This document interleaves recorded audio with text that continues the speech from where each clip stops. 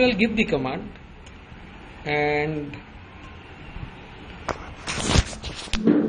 once you have given the command, you can see it shows started data acquisition, and immediately in your display the glucose level starts getting displayed in millimole per liter.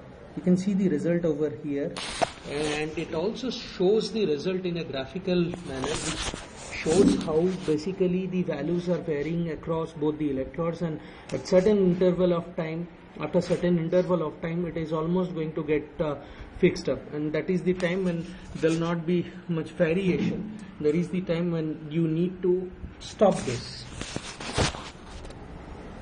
So you can see the variation here, and it's almost 5.2 for this level. Now I'm going to stop it.